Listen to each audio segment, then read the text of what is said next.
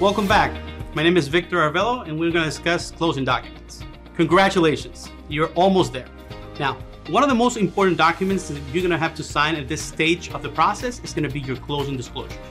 Now, this is going to have your interest rate, your loan amount, and any numbers that might be related to your loan. It's important for you to always talk to your loan executive and make sure that you understand the numbers. Remember, if you have any questions, please feel free to reach out. That way we can help you throughout the process.